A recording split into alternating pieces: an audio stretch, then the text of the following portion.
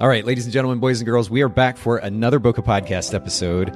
And I was telling my guests before we started recording, there's this genuine curiosity behind the tone that you're hearing in my voice, certainly the excitement.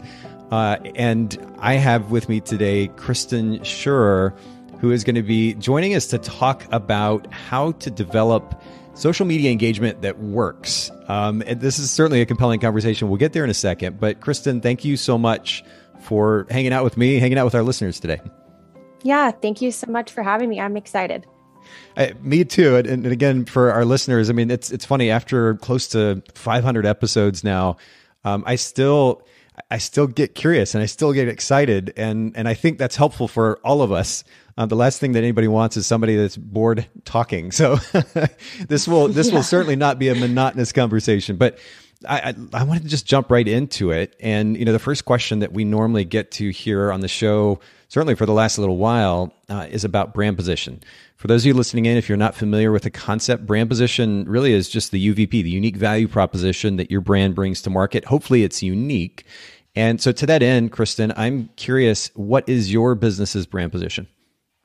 Yes. So my brand position is specializing in capturing how you live, love, or work out West. So my photography is a little different. I've combined my passion for the Western lifestyle with photography.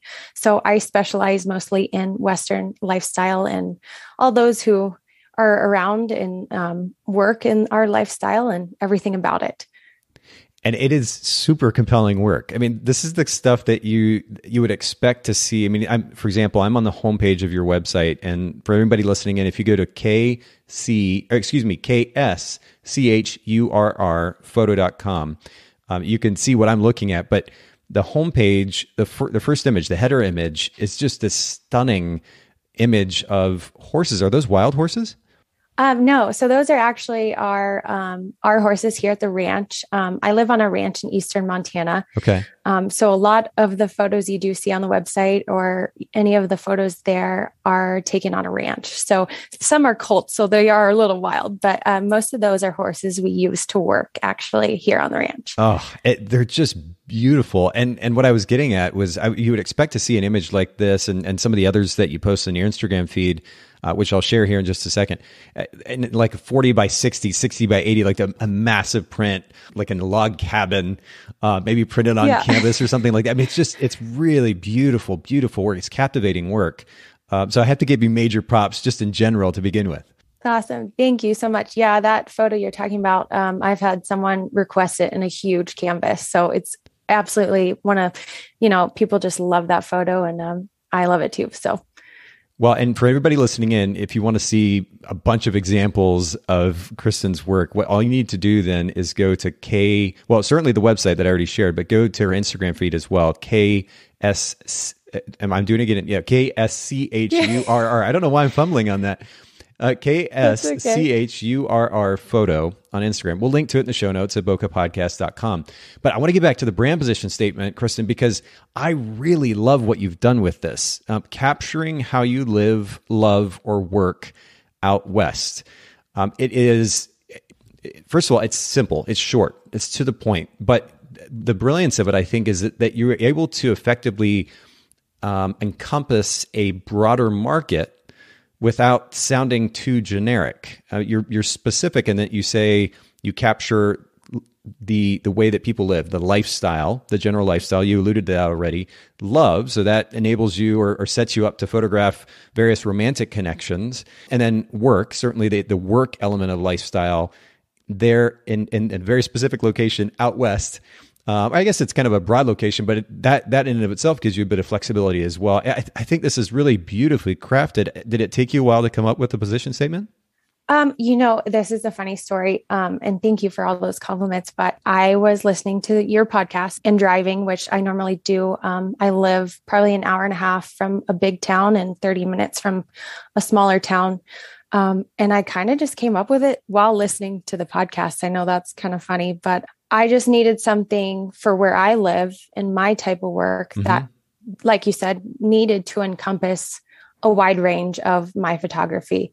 Unfortunately, since I do live in rural Montana, I don't cater to a tight specific type of person. I can do an engagement session or I can do some commercial photography, but I knew what I loved and I knew that my business is based on the Western lifestyle in general. And so I just wanted to keep it short and sweet. And it kind of just came to me driving one day. So that's the story behind it. I think it's great. And honestly, I don't think it's even funny. I think it's wonderful. And that the podcast is adding that kind of value, that you were able to get something from it. So I'm so thankful for that. I'm glad that it was helpful. And again, this is, for those of you listening in, this is a really wonderful example of a brand position statement. Certainly a bit of an anomaly. As Kristen pointed out, it is a little bit more general, but she kind of had to do that because of where she lives. Yet there's a certain amount of specificity to it, which I've already alluded to. I think it's a really wonderful balance. It gives you a lot of flexibility, Kristen, to tap into more than just one potential target client or market.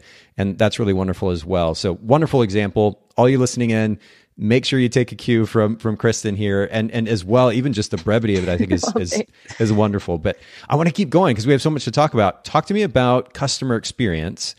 Well, first of all, as a business owner, photography business owner, how long have you been running your company? I've been in business since June of last year. So, and I can tell that story now, or we can get into that later. But pretty much I was laid off because of COVID. I was working for a livestock publication and I was laid off in June. And so I took photography full time. Well, again, props to you. I mean, the fact that we'd make that move in really a disconcerting time, I think says a lot. Are you glad, looking back in hindsight, are you glad for having made that move? I mean, is it something that's panned out that you feel really good about? Oh yeah, absolutely. 100%. I was wanting to make that jump and I'll try to keep it short and sweet, but I was kind of miserable in that job and I had already started taking photography sessions on the weekends. So I was building up to that, but I was kind of like most people, too scared to go full time. And actually I had an accident with a horse. I got kicked in the head. Oh no. And so I kind of told the story shortly on Instagram, but the same day I got back from the ER, I got laid off from my job. And so I kind of made the decision there. I was like, I love photography. I love photography as a kid. I made like my own business cards when I was a little girl. And it's something I've always been passionate about, but I was too scared to take that leap. And I think I literally kind of got a kick in the pants. And I decided that's when I was going to start my business and go full time and give it a go. And I am so glad I did. I think I booked 25 sessions just last year. Oh my word. Yeah. So it's been awesome. And I'm so thankful. I think things are definitely working out and meant to be. Wow. Brilliant. Okay. So in a relatively short amount of time, then I guess as a business owner, certainly full-time business owner, talk to me about the most important principle, at least for you, in providing a great customer experience. What have you seen great results from? I just really like to be personable. I like to make people laugh. I like to ask people their story. It doesn't matter whether it's a cowboy that's 80 years old or someone that just got engaged. I just really like to know who I'm working with and make sure they feel comfortable and nice. And I'm a little bit sarcastic. And so I like to crack jokes and I think that puts people at ease too, but that's what's worked best for me in my business and who I am. So I love that. One of the things that in fact, I grew up with sarcasm. My mom was somebody who, it's interesting because this is quite a stark contrast to my tendencies. I'm a little bit, I guess I'm a little bit drier in that sense. I'm a little bit more structured, a little bit more inside the box, and I'm continuing to learn to loosen up a bit. But my mom brings a certain level of sarcasm to, it seems like almost every conversation that is so endearing. I love that. I want to be more like that. And I'm sure people are kind of taken to that too, especially in the context of a professional interaction and being in front of the camera. Maybe they're a little bit nervous and you kind of break the ice, if you will, with sarcasm and humor. I bet that really creates a great environment. It does. And especially I just had an engagement session last week. The weather's been really nice in Montana. So, and you could tell, couples are a little stiff at first. A lot of these couples out here have never had their photos taken. I was like, do you guys need a beer? Like, what do we need here? And, if they're not driving and if they're there and they need a beer and they need that to relax, I definitely encourage it. And anything I can do to make people comfortable and have fun. So. Brilliant. Well, yeah. And speaking of weather, my goodness, what's the temperature out there like right now? So it's actually, we've had a really mild winter. So today, I think it's probably in the 30s, but 2 weeks ago, it was in the -20, -25. Oh, so it wow. changes. Okay. That's so funny because to you, 30 is mild and I'd be shivering. That's so funny. Yeah, no, it's super nice. I'm probably going to head outside today after this. And so the sun's out and it's, I think 30 degrees. So. Wow. Okay. See, it's literally double that, 62. I just looked here and it's actually been kind of nasty lately as well. So today it's blue sky, beautifully sunny and relatively warm too. So I also need to get outside, but I'm a bit jealous of where you live. I know it's rural. I know it has its challenges, but at the same time the open expanse of beautiful land is so compelling to me. Have you lived in Montana all your life? I have not. So I've been in Montana 6 years and yes, it's beautiful. I mean, we see more cows or horses than people on a normal day. So it's been, yeah. But no, I was born and raised in Florida, actually. So I always wanted to be a cowgirl and always wanted to live out west. And so after college, I moved out to Montana and started working for some ranches. So wow. Well, definitely an envious position to be in. And certainly when it comes to that scenery, I just love it. I know some people are like, oh, it's so flat. I think it's just stunning. I would just soak it in. I'd certainly hope to spend more time out that way in the future. But talk to me, and actually this is a good segue to time management. I mean, I know that you probably have, or I'd assume anyway, that you probably have your hands full just being on the ranch, then running a photography business. Are there certain ways that you're able to kind of create a bit of time for yourself or make sure that you don't get burnt out or overwhelmed and all of that? Yeah. And I mean, this is something I think we all are still learning, but my number one thing that I've tried to implement, especially this year, is not being afraid to say no. So I have a lot of people approach me for trade deals or this or that, or 20% off and we'll send you this product. And I've had to say no to a lot of people because where I'm at with my business and where we are, it's just not worth my time, or, someone else can do a better job at it, or, needs that growth and I don't. So I haven't been afraid to say no. And then our schedule is a lot different. Sometimes I have to shoot on Sunday, but then I'll take a Monday or Tuesday off. It just varies. But I think not being afraid to say no to certain things and knowing what you love and what you can set aside time for. So for example, we're calving here at the end of March. So I know that will be my super busy time and I have to just set my schedule when I know those busy times here are so I can help out and do what I love. That way I don't get burnt out overall throughout the year. That makes sense. When you talk about saying no, though, I mean, what would you say, maybe from personal experience or even conversation with other photographers, is one of the main reasons for being afraid to say no? Is it FOMO or something comparable? I think when I first started my business, I wanted everything photography, right? Like, give me everything, I can do it all. Sure. But you can't. Yeah, but you can't. And I think I did accept a lot of offers that seemed awesome and they seemed, okay, I'll get a bunch of exposure for this. But then in the end, and in the long run, you have to think about your time and how valuable your time is as a business owner and a photographer. I mean, put value on your time. And I know people know that, but we forget to do that because I'm personally too nice. I would accept everything if I could, but I can't, so I think that's why it's important. We really, put value on your time and know that you can't do everything, even if you want to. But I think personally for me, that's kind of what I learned over this last year in business. Now, as you're getting started in the full-time side of things, are you considering experimenting with delegating any of the work in your business so you can better manage your time, make sure that you're able to scale your business, but not get burnt out in the process? Absolutely. And this is another funny story, but I was listening to your podcast over a few months ago, I think, right when I kind of started my business. And I was like, oh gosh, I'll never outsource editing. What the heck are these people doing? But I found myself super busy last September, actually. And I had to, I sent in some photos to Photographers Edit, and I had you guys help me out a little bit because I was overwhelmed. And so wow, that's shout something out. I definitely, yeah. But, I was that type of person. I was like, I'm never going to do that. And I did because I needed the help. So that's something I delegated. And then last year I was struggling with like a logo, and I was over it. I was burnt out on that. And I hired someone to kind of help me out with a logo and help me out with kind of rebranding so I could have, colors and fonts and things that I could just work off of. And that was awesome. I mean, I definitely encourage that. You don't need a fancy logo to start off, but for me, it's really helped throughout the year. So yeah, it's really anything that we can do. I'm finding this even now, and I've said this before on the podcast, but there's a certain amount of, I guess, kind of amusing hypocrisy in these conversations about delegation, as I own Photographers Edit, which is all about delegation, that I still struggle with. Maybe struggle isn't even in the word. But I'm still learning how to do so more effectively and to do so more often.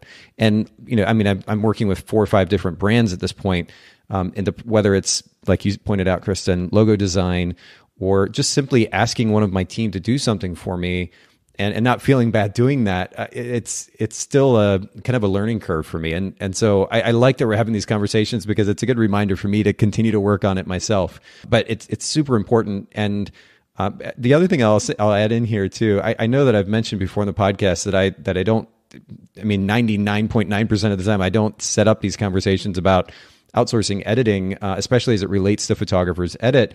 And in fact, in most cases, I don't even know if one of my guests has used Photographers Edit. We've worked with thousands of photographers over the last 13 years. And so I don't normally have that list in the back of my mind. So it's kind of fun to find out in conversation that you've used our service, Kristen, and I really appreciate that. I also appreciate you giving the company a shout out. But let me transition to a different question. Talk to me about reading. Maybe it's audiobooks, reading actual physical books, Kindle, potentially even podcasts, but an impactful business or self-help book, maybe even a podcast that you've read or listened to in the last few years that you would want to share with our listeners. Yeah. And I am, speaking of shout outs, I have to give a shout out to my mom. She's the one who recommended this book. I don't get the opportunity to read a lot, but I do listen to a lot of podcasts, and I have been traveling. So, but the book I'm currently reading is Dotcom Secrets. And I don't know if anyone's ever mentioned that one, or if you've heard of that, by Russell Brunson. Yeah, absolutely. I really just like the way it flows, and it's easy for me to read. Sometimes business books, like I used to read a lot of investment books, are just hard for me to get through and read, but I'm really enjoying this one. It's kind of about your dream customer and ClickFunnels and different types of just how to get your customer there and kind of upsell. I don't know if that's the right word, but I definitely think the dream customer portion of it is something that I've kind of dove into by reading this book. So yeah, I've actually got the book pulled up here on Amazon. Here it is. Dotcom Secrets, the underground playbook for growing your company online with sales funnels. And Russell Brunson, the one that started ClickFunnels? Yeah. So it's kind of a funny story because I think he started his business by selling a potato gun online, which I think is hilarious. Like one of those guns that shoots potatoes. Yeah. And the way that I understand it, he started upselling by selling the parts to the gun. So he sold like the kit, like, here's how you make it. By the way, if you want to buy this, here's the kit for so many more dollars. So that's kind of how the book starts. And it dives into, like I said, dream customer and how to get those ClickFunnels. So okay, well, we're going to have to link to this in the show notes because I'd heard of this, but I'm not sure if we've talked about it in the podcast before. So this is good. We'll put it in the show notes. By the way, for those of you listening in, make sure to take advantage of the show notes. bokehpodcast.com is where you're going to find those show notes. Of course, if you also use a podcast app that has the show notes readily available, you can see them there as well. But talking points, links to the resources that we discuss, you'll find those in the show notes, bokehpodcast.com. Let's jump into kind of the meat of our conversation today, though, Kristen. Instagram. You've not only developed quite a large following, 16K followers is what I'm seeing right now on your Instagram profile, but you've also been able to book what you told me was half of your business through the platform. I would assume that this didn't just like automatically happen or naturally happen immediately.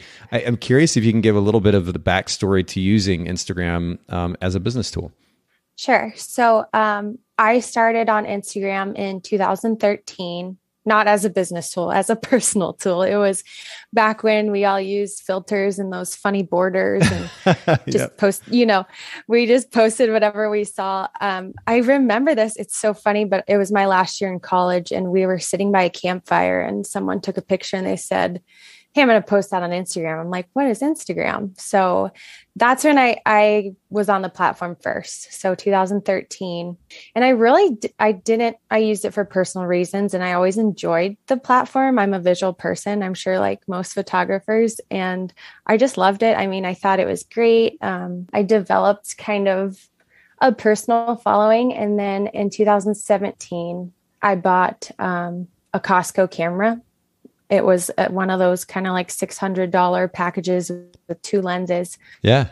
And I started shooting again. I was living on a ranch there that had a bull sale. So they sell bulls. This is going to be a weird concept, but so they sell bulls at a sale for other ranchers to buy for their herd.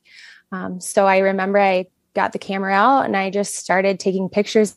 And I was like, "Oh my gosh, these are so clear." Like, cause I had been using my phone and those filters. And I just started shooting. Like I took that camera everywhere. I brought it horseback, anywhere we went to work, I brought it. And so I started posting those pictures on Instagram in probably 2017. And if you go back, you could probably find some of my early work, but that's kind of when I fell in love with photography again and just really started using the platform more seriously, not as a business, but just as a visual tool to show people what I was doing, what I was shooting out there on the ranch.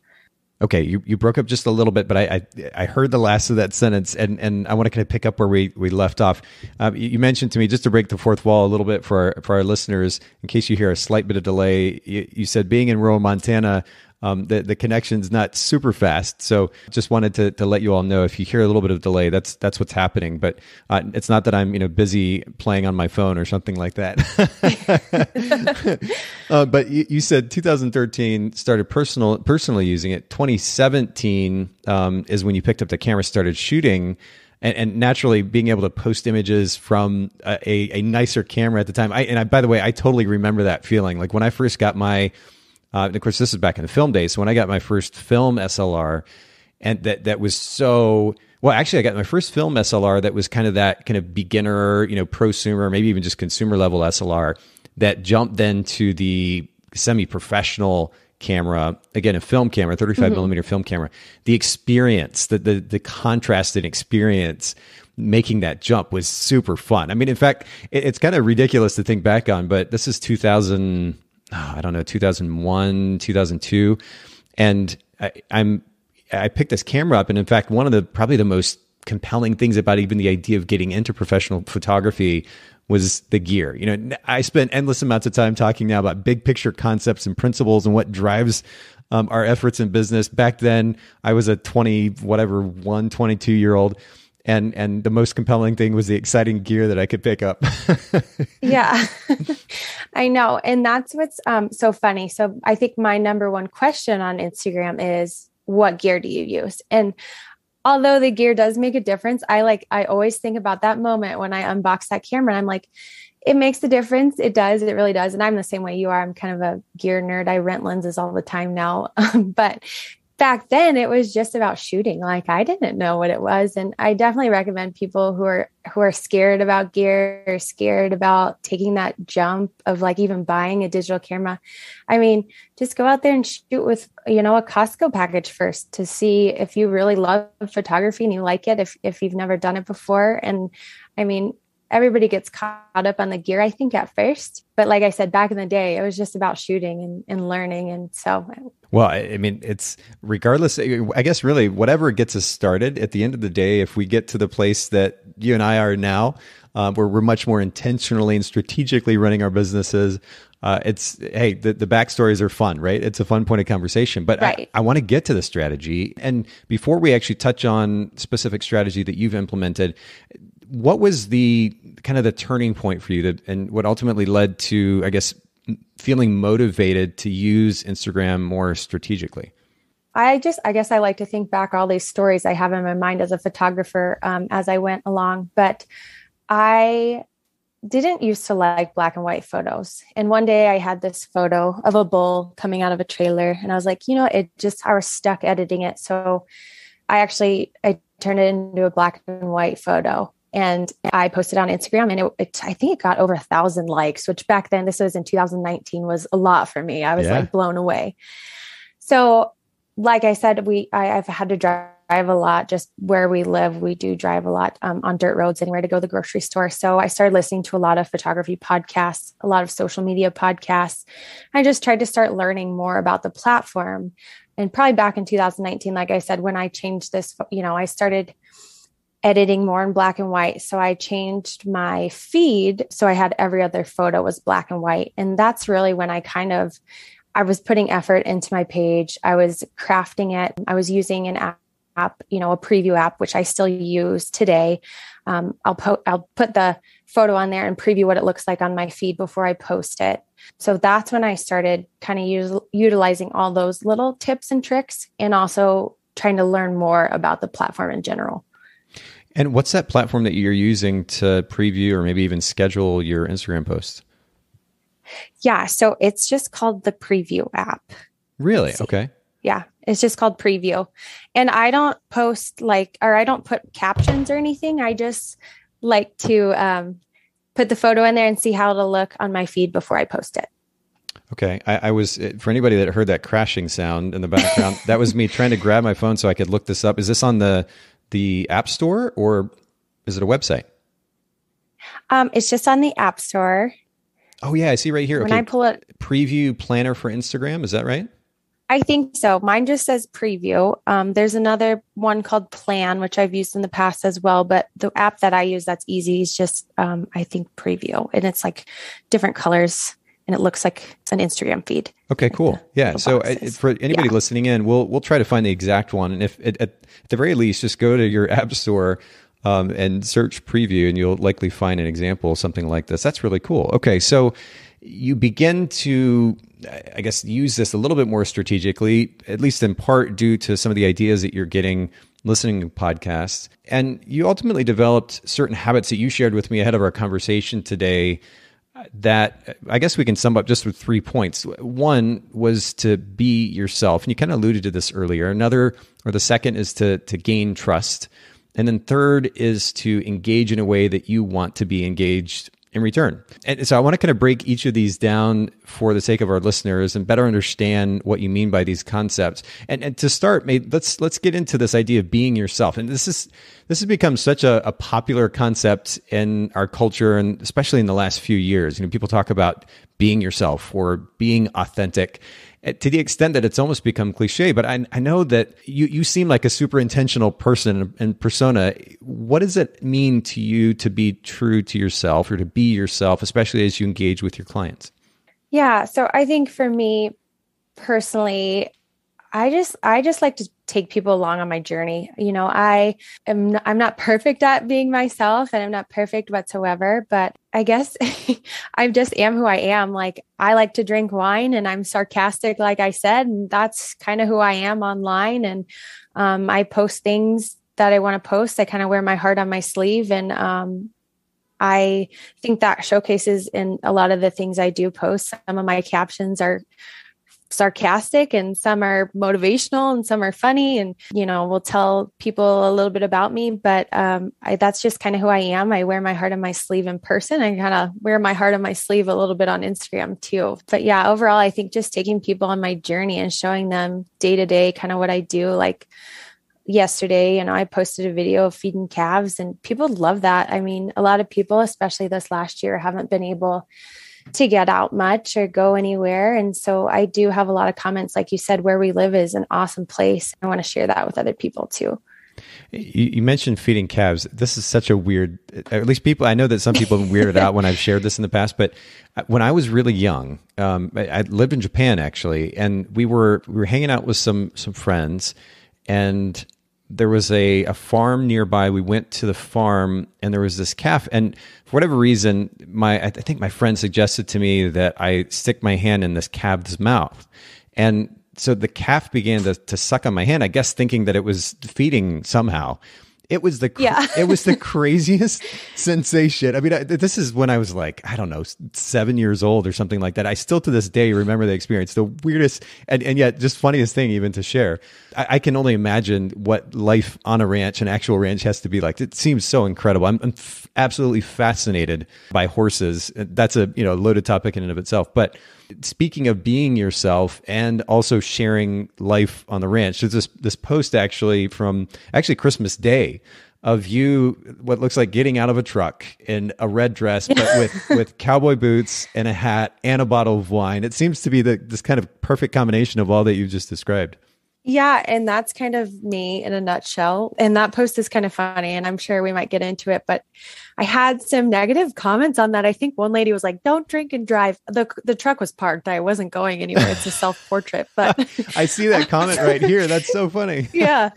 And I didn't respond. And so I know we're going to dive into this later about responding to people and this and that. But I had someone call me a clown on that post too, which I was really upset about it. But then I know we're going to talk about how to engage with people and how to engage with others. And I thought to myself, how would someone I look up to respond to this comment? Because they had called me a clown there on Instagram. They deleted it now. But so I thought about it and I just responded really nicely. And I was like, "I'm sorry, you think I'm a clown, but if you ever want to learn more about my life and want to learn where I came from and my cows and this and that," I said, "I'd be happy to tell you about it and to go through that with you." And then they deleted the comment. Good for you, though. Yeah, I know that I've had experiences on social media in the past where there's this kind of initial tendency to lash back, and that just doesn't tend to go great places. Props to you for being an example of how we should be responding. But nonetheless, we'll make sure we'll actually try to post this or share this post in the show notes too, just to give our listeners context and be able to easily find the image. But so being yourself. And I wasn't. Oh, go ahead. Sorry, I wasn't drinking and driving for anyone that was concerned about that. I think it's a great picture. This idea of being ourselves and sharing, well, again, using that word authentic, being authentic on social media. I know that in some cases, and almost for the sake of the conversation or to make a point about being authentic, people are seemingly oversharing at times. And, in many cases, it's a lot of negative talk too. Where is the balance in your mind between being authentic, being yourself, and putting yourself out there, and oversharing? I like to think of Instagram as like a party. So I show up. That's the first thing, right? So I show up at this party. I'm not automatically going to say, "Hey, my name's Kristen Schurr, buy my photography, buy my prints, this and this and this." I'm going to start to engage with other people at the party. And then when I engage with other people, maybe I'll ask them a question. Maybe they'll ask me a question and we respond. We go back and forth and we develop this trust. But I think some people on Instagram are coming into this party and they're just pushing things on people. I know I see that a lot. People ask 1,000 questions on their story. And then I think, gosh, I know that helps their engagement, but I just feel like following this person is a lot of work. So I just try to think of it as, how would I want to be engaged? How would I want to talk to someone at a party? Or that's just how I try to think of it. Like, obviously everyone knows, or maybe they don't, that showing your face and putting yourself out there on Instagram creates a trust and it creates a connection with people. And I know that can be overdone sometimes. I know I probably don't do it enough, but I know that's what works too.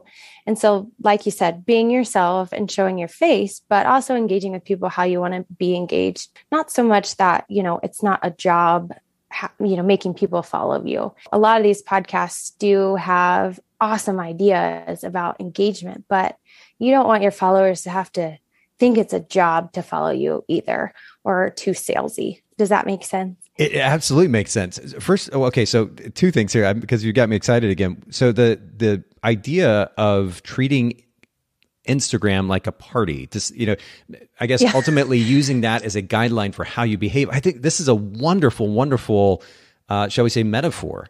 It's a really great way to think about it, because I think to your point, Kristen, a lot of photographers, and I know I've been guilty of it as well, treat Instagram maybe more like a networking event instead of a party. And so they jump into promoting themselves and their product and their service way too quickly, or ultimately way too much.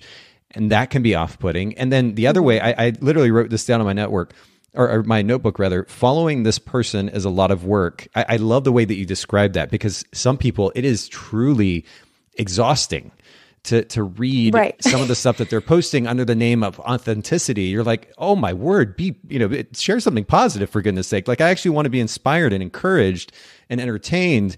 And certainly, maybe say 15% of the time reminded of the fact that you're a real human. Yes. But then take me again to what you've learned from that negative experience. Don't continue to drag me down that alley. That's kind of the kind of frustrating experience, I guess, that I've had. So I love the way that you break this down. Ultimately, treat it like a party. That's so great. Yeah. And, I've just been thinking a lot about that in the last few months even. And there are certain people, like you said, the negativity and this and that, and especially with how hard last year was for everyone. And even now, with COVID and whatnot, I think people they want positivity and they want a little bit of a break. And even if they could find that on Instagram, whether it be through what you're doing that day or showing your face and letting people know what you're up to, I get a lot of messages about our lifestyle, and people who really, they send compliments and they say, please keep posting you out riding or this and that. And I think that's awesome. One, because I like the input, and a lot of my followers just are kind of becoming my friends. Does that make sense? So on my little Instagram party platform, I just talk to people like I would kind of if we were friends. So a lot of these people, I have no idea who they are, but they're my friends now. So I just think it's, like you said, positivity. And I have seen that works for me. I think it's great. And I think you found a really great balance too, because it's no secret, no mystery that you're a photographer, that this is what you do for a job, and your work is beautiful. The feed is curated, but again, it doesn't feel, number one, it doesn't feel overly perfect in a way that would also be off-putting.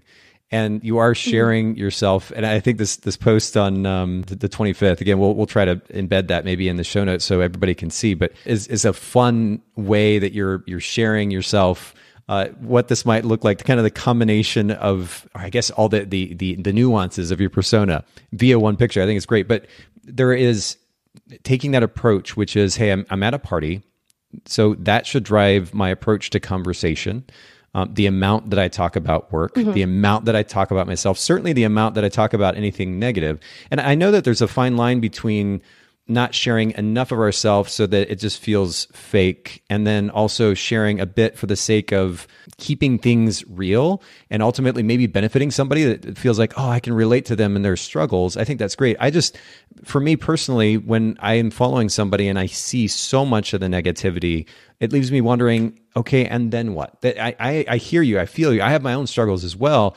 I personally don't post a lot of it not because I want to try to, come across like this perfect person, but because in my mind, if I overshare, that's just going to be, as you put it, Kristen, too much work. Anyway, I feel like at this point I'm overstating or reiterating what you already said. You put it brilliantly. We'll leave that alone, but I want to go to the next point. You talked about, first of all, just the way that you approach Instagram starts with being yourself. What that then enables, I think it's kind of interesting, multiple things I'm sure, but one of those factors, trust. You gain trust. And I'm curious, before we talk about how you do that on the platform, what does trust mean to you? Why does this idea of trust even matter to you personally in the first place? I think trust is important in our daily lives. And like you said, you're really enamored by horses. And that's kind of my main example that I can put trust in is a lot of times we ride horses and they have to trust us and we have to trust them. And that's the same thing with your clients in photography or anyone you work with in business, who you're working with. You have to trust each other, right? And I think especially, and that's kind of a little metaphor, but it's the same with a horse as it is with who's riding it. And it's kind of, scary sometimes going out there and I ride a lot of colts and they have to trust you and you have to be relaxed and let them know it's going to be okay. And that kind of translates over into business and in life. So, So I guess then when it comes to Instagram, how do you build that trust? I mean, I would assume that it would at least start with putting yourself out there, being yourself on the platform. But how do people know that social media is social media, right? That there is a whether it's intentional or not, there's a certain facade or kind of perfection that isn't real to life. So how do they know that what they're getting on Instagram is what they're going to also get in person in that experience with you as a photographer? I think the trust from Instagram comes from, like I said earlier, communication. I try to respond to every message, whether it's a simple question or someone gives a compliment or this or that. And I think people appreciate that because they know I'm there. They know I'm a real person. I know I have 16,000 followers, but if you asked me a question today, I would most definitely respond to you and let you know I was there and that I am a real person. And the same goes with comments. I try to respond to every comment. I remember when I was first on Instagram, I would comment on people's pages or pictures, and it's nice to get a response back. It kind of creates a little bit of trust, like, okay, I know she's there. Like, she's not just a photographer hiding behind this platform. And I guess I've kind of just built on little principles like that. I do try to show my face and make videos, which is not easy for me. I think, I don't want to sound like vain or anything when I'm on there talking about myself, but it's really helped because every video I post talking to my audience, I get a great response. And I think people then can see your face. Like I said, they know you're there. They know you're not just hiding behind the platform. Well, and you've kind of set us up for the third point that you mentioned earlier, which is engaging, the importance of engaging others the way that you would want to be engaged. I mean, this is really just the golden rule at play. How do you do that? And maybe I'll add a bit of context to my question too, because I'm thinking about it as it relates to not just how I engage with others or respond to others on social media, but I also think about it even as a podcast host. When I'm talking, even in this conversation with you, Kristen, I'm naturally excited about our conversation, interested, curious. I'm sure we could talk for 2-3 hours easily with all the questions I could come up with. But at the same time, I also understand that the way that I come across, not only to you, but also the end listener, if there's not a certain amount of energy and enthusiasm behind my voice, then people certainly will be less compelled to listen, maybe less interested in the podcast in general. So I'm throwing that energy very intentionally into the conversation for the sake of the experience of those on the other side of me. And I certainly don't try to, don't just do that with the podcast. I'm intentional, trying to do that in my conversations, just on in my daily personal life as well. But in responding to people on social media, how do you respond with a certain level of enthusiasm that feels genuine without also just kind of copying and pasting? Not literally necessarily, but copying and pasting kind of canned responses. That's great. That's wonderful. I'm excited. These kind of cliche phrases that we tend to use a lot on social media because it's easy.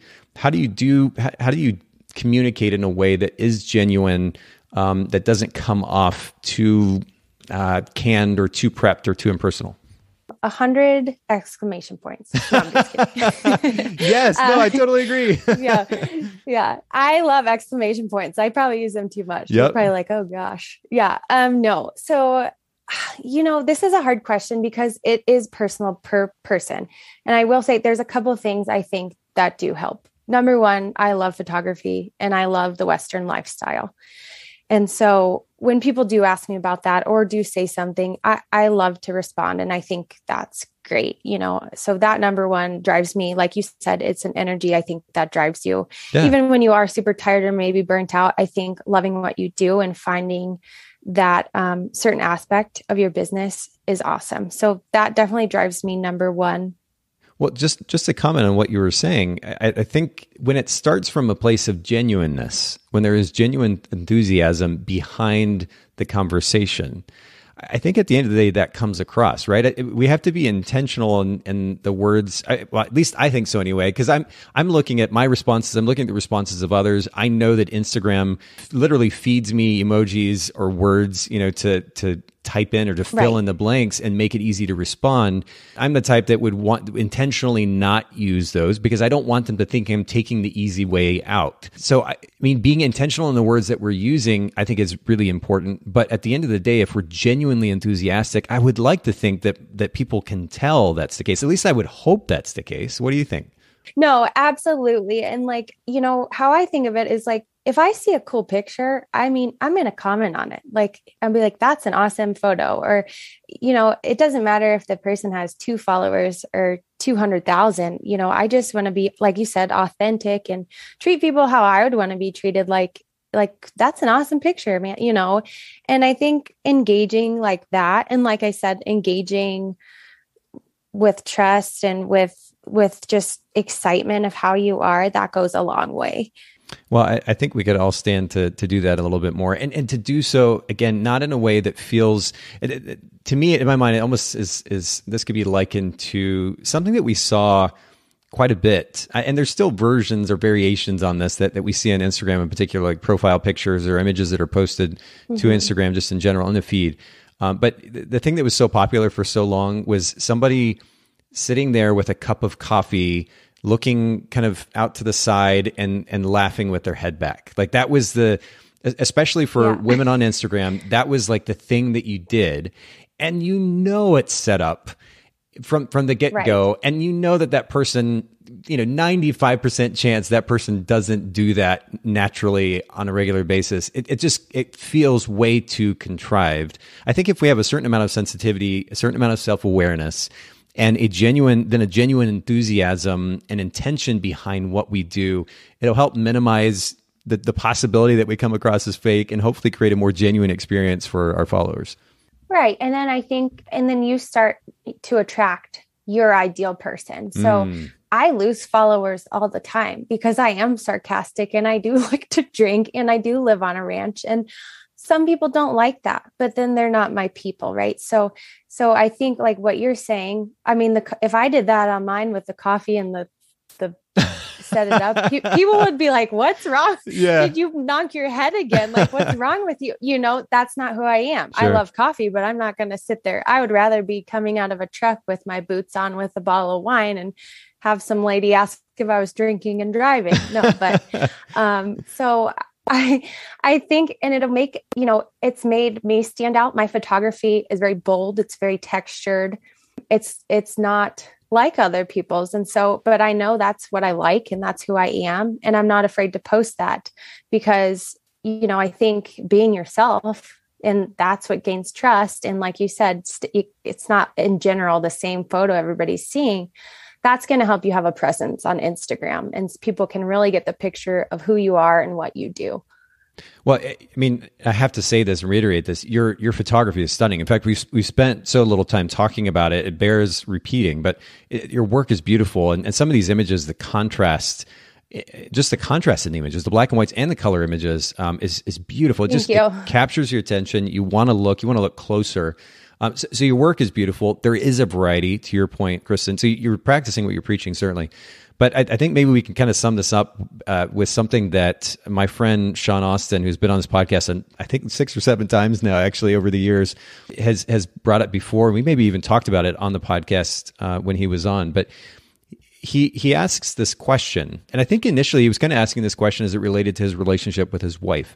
And the question is basically, what is it like to be on the other side of me? Or what is the experience of that person on the other side of me? What is it like to experience engaging with me?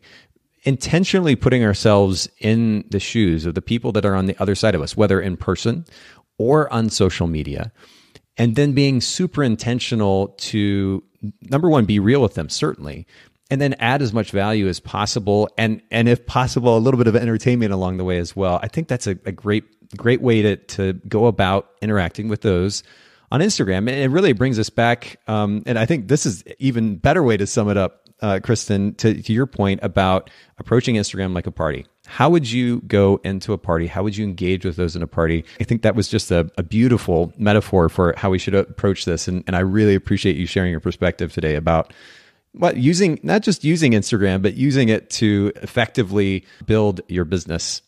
Yeah, absolutely. And like I said, it is a party for me, and you have to think about how you would want to be treated, and just think about that for Instagram as well. I think we get a little too caught up on the business side of things and pushing things and being too salesy, but just think about, I think in general, how would I want to be treated on this platform, and go about that and voice your photography and your business in that way, and see what works. Definitely look at your insights and see what works best for you.